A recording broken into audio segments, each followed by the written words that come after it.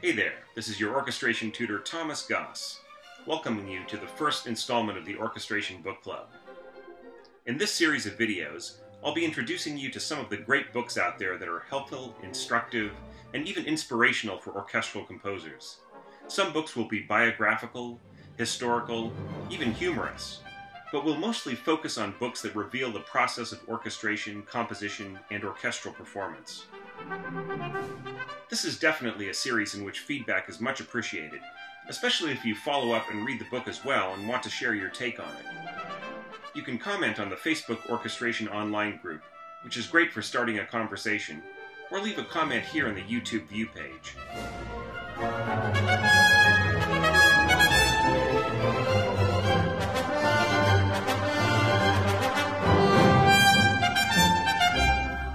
The best way to get a sense of what's in a book is to hear a sample, and that's just what I plan to do. Read a page or two for you now, so you know whether it's worth tracking the book down yourself. The first book we're going to cover is the fairly rare but not unavailable book, The Elements of Orchestral Arrangement by William Lovelock, published in 1969 by G. Bell and Sons. There are a few copies of this remarkable book out there on sites like Amazon and Biblio, and possibly in your public library or university. Right at the start of the book, he tells you exactly what it's about. The second sentence of the foreword reads, "My aim is to help the examination candidate and others who are concerned with arranging passages or pieces for orchestras of varying sizes and constitution." So it's not a book about composing for orchestra. Instead, he wants to show you the basic principles of expanding an existing work to orchestral proportions.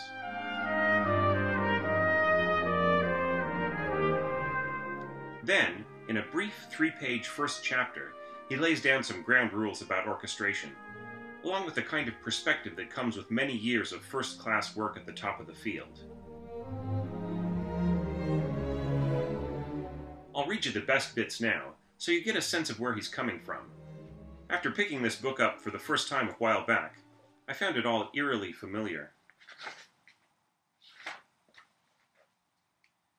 Before embarking on the study of orchestration in any shape or form, it is essential for the student to have a thorough knowledge of harmony and counterpoint. This may seem an obvious statement, but it is prompted by not infrequent experience of the would-be pupil who wants to learn to write for orchestra. When a few simple questions prove that he barely knows, if he knows at all, how to write a simple cadence correctly, the student who cannot write a decent piece of 4-part harmony has precious little chance of scoring effectively for even a small string band. Counterpoint, of course, does not imply the strict variety, assuming that anybody still teaches or studies that pernicious form of academic narrow-mindedness, but rather an understanding of good, interesting part writing, and the ability to put this understanding to practical use.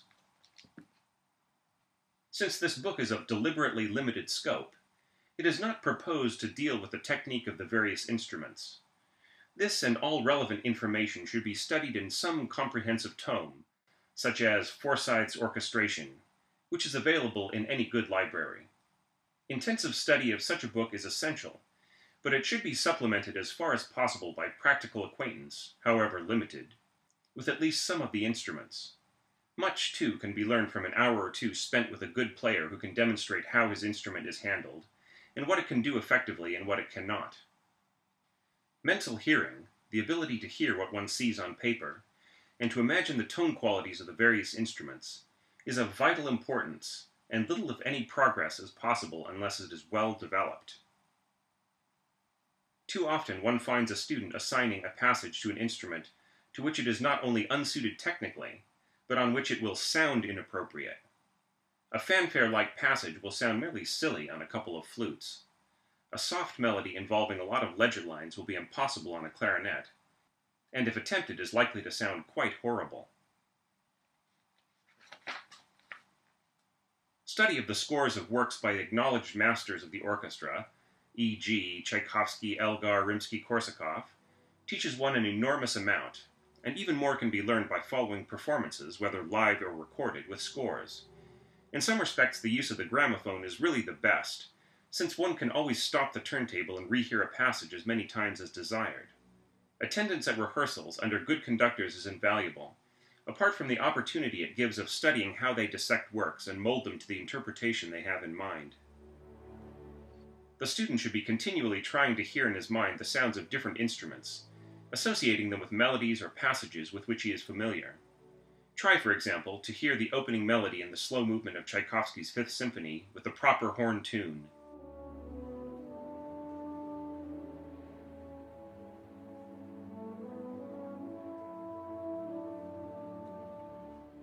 The C-sharp minor theme of the second movement of Schubert's Unfinished on the clarinet.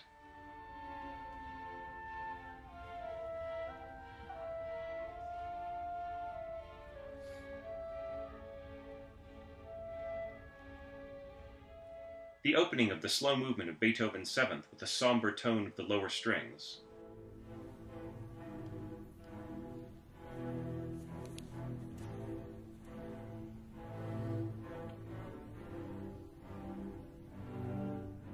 And so on. And then, if you have a gramophone, play the passage and check the accuracy of your imagination. Try, too, mentally comparing one instrument with another. For example, the clear white tone of the flute's middle register with the reediness of the oboe, and that with the creamy smoothness of the clarinet.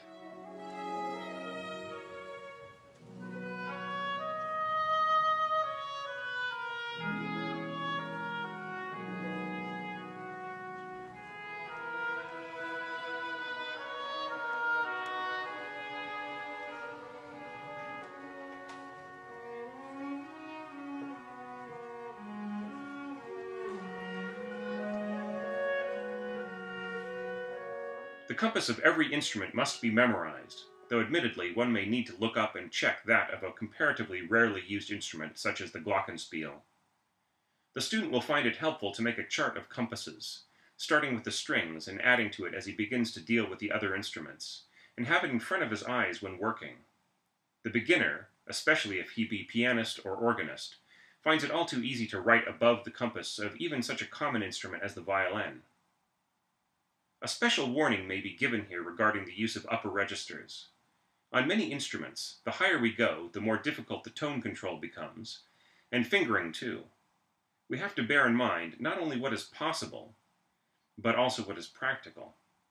Because the textbook says that the clarinet can ascend as far as 5 ledger line C above the treble staff, it does not mean that this highest range may be safely used ad lib. That is, unless you deliberately want a noise like the last shriek of a lost soul. Similarly, the horn, whose top note for normal purposes is sounding third space C, can reach as high as F a fourth above. The ill-advised student, possibly having listened carefully to Strauss's Till Eulenspiegel, takes the horn up to this limit quite casually and probably marks it piano.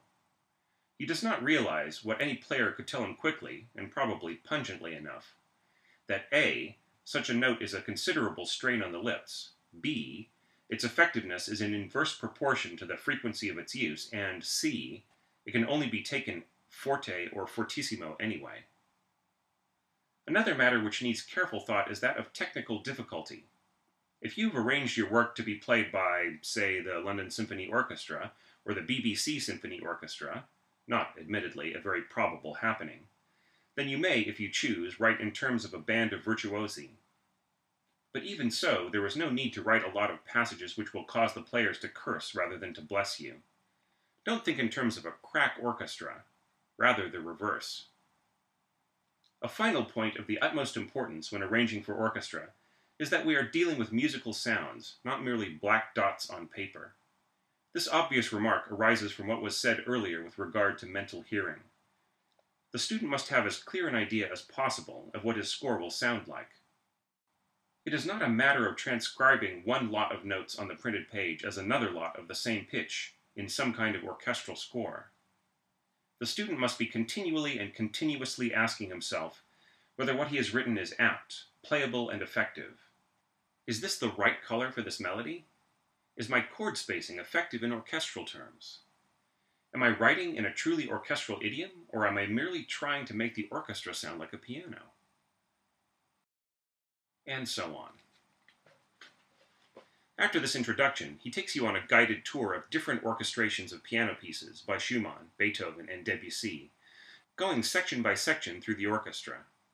It's the kind of book that fills the huge gap left by most orchestration books, which are largely just instrumentation manuals. Here, Lovelock goes through every detail of arranging, illustrating in a very engaging and easy-to-read style the exact application of those instruments. He also gives assignments for your own attempts, or for a class if you were an orchestration student. The style doesn't quite get past the era of English pastoralist composers like Vaughan Williams or Delius, of whose work Lovelock was a follower. But you couldn't go wrong here as an introduction to orchestral arranging, no matter what direction you eventually develop. Lovelock felt that the first duty of a composer was to not bore your audience, and he lives up to that commandment here in these pages.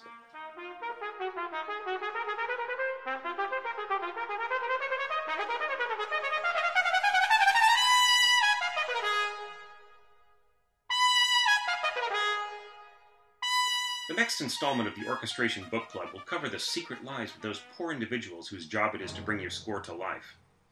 Join me next time as we look at one of the great comedy classics of 19th century music, Evenings with the Orchestra by Hector Berlioz. Hope to see you there.